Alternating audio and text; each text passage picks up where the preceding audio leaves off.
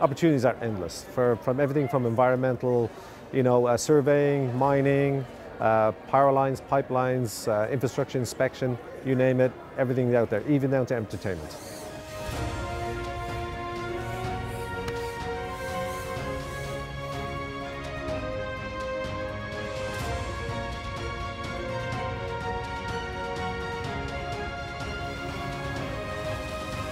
At UPS, we see drones having really three areas in particular.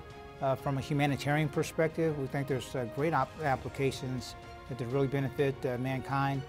We also think there's opportunities to benefit our facilities and our maintenance operations from an inspection perspective. And then we also think there's some commercial opportunities as well.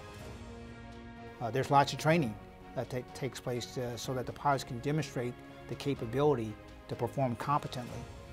So all those practices, based on what we do today, we know that in the future, whatever those applicable standards are for a remote control pilot will be the same.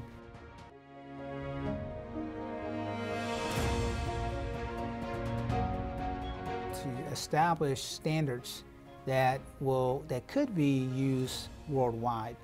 And that's going to take a lot of collaboration. So it's not done in isolation. It'll take a lot of collaborations with ICAO and IATA and organizations worldwide so that the standards and practices that are developed can be universally applied everywhere.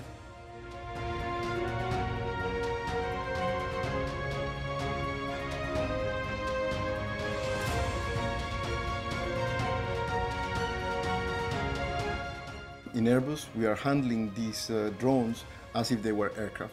So I think this is a good advantage that we have basically 3 years ago. We're looking at multiple activities and multiple applications sharing the airspace.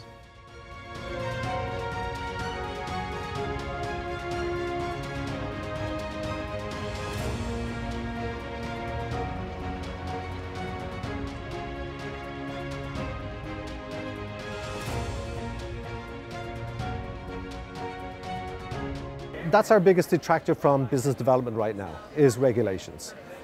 So regulations has to change. It has to change fast to accommodate that, because no government wants to stop the industry from growing, because it creates jobs, it creates infrastructure, it creates everything.